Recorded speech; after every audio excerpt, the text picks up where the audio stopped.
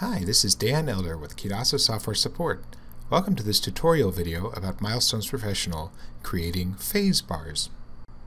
The first step to creating phase bars is to set up your toolbox correctly. Right now I have this orange bar right here, and I can use that as one of the phase bars.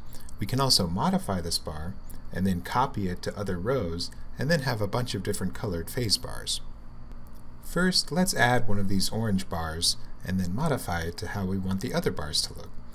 So I'm going to choose the small plus tool right next to the orange bar, come over to this first row, and then click and drag. So when I click, it's going to add that start symbol, and then when I drag, it's going to add that finish symbol. So that looks pretty good. Now with a phase bar, we probably want the text to be on top of the bar or in the actual bar itself. So I'm going to use the arrow tool in the toolbox, click on that invisible start symbol, and just type something like phase 1 up here in the selection tab. And you'll see the selection tab has lots of little tabs down here for symbols, and we're going to be using that text tab. So once I've typed phase 1, I can click apply text changes, and then you can see that default location for the text is right above the symbol. And let me kind of zoom in on this bar right here, holding Control on my keyboard and using the mouse wheel. So now you can see that text is right above that start symbol. We really want it to be centered on the bar.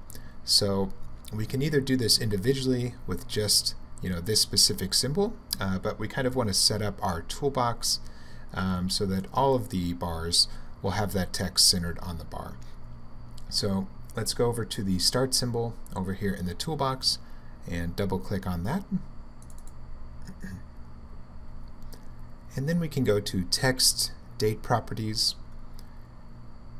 over here, and we can also hide the date at this point if we want to. So I can just choose hide for that date placement if we don't want to show that date. And right now the text is right above that invisible symbol, but we have the option here to put it on the bar. So now it's above whatever bar comes out of that symbol, and maybe I can say middle for the vertical placement.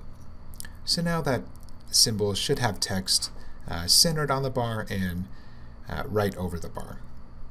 So I'm going to press OK, and now you can see that phase 1 is centered on that actual bar. So if I use the arrow tool and kind of move this finish symbol, that phase 1 is going to be centered on that bar. And we can also change the finish symbol. Right now it's also got the date, so I can just go to that finish symbol, double click on that,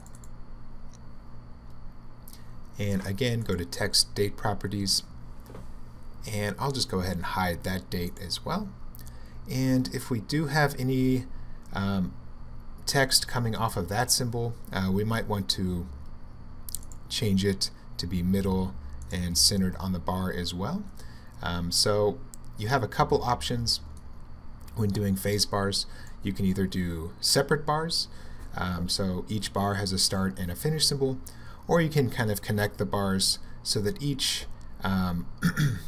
each bar is actually connected to the finish symbol of the previous bar. So I would have the start symbol and then this finish symbol, and then another bar coming off of that finish symbol and then connecting to another finish symbol.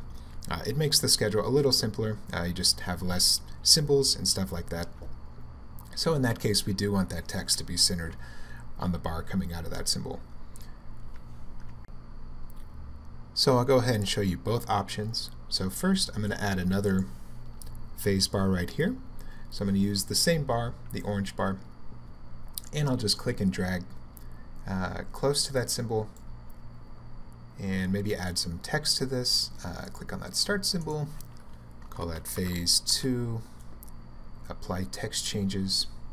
So now I've got phase 2 on there, and obviously with like a phase type thing you would want it to be pretty much the same date as that finish symbol anyway.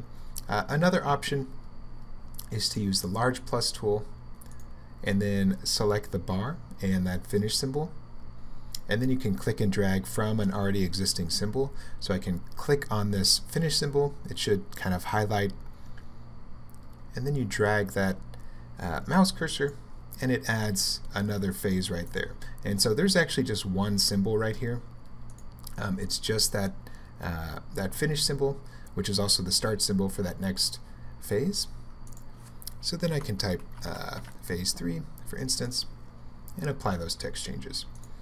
And so now that we've got this bar set up in the toolbox, we can actually copy it to different spots in the toolbox. So I'll just do one example here. I will select this whole row in the toolbox using that small plus tool. I'm going to right click on the toolbox itself and say copy selected row. And then I'm going to select this other row that I want to replace, and just be aware you will replace this symbol bar symbol combination. And then I'm going to right click on the toolbox again and say paste copied row over selected. So now I've got two orange bars, so I can change one of the colors of these bars. I'm going to double click on the center of the toolbox and change that color to some other cool color that I like, maybe blue, and press OK.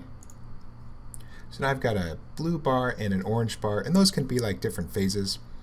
So I'll just add an orange bar to this second row right here, click and drag. And then I can add just the finish symbol and the bar to the end of this bar. So I'm going to make sure I've got the large plus tool and just these two selected, and then click and drag. And then you can add your text. Call this phase A, and then phase B, just as an example. Okay, and that text looks pretty dark, so if you do want to change the color of just one bar's text, you can do that with that start symbol. So you select that start symbol, the text should be highlighted, and then you've got the font over here, so you could do a little override right there. So now it's white. You can see this start symbol to the orange bar does not have an override, but if you click on this phase B start symbol, you can see that color is white. And that's pretty much how you create phase bars in Milestones Professional. Be sure to email support@kidasa.com with any questions. Also visit our website at kidasa.com. Hope you have a nice day.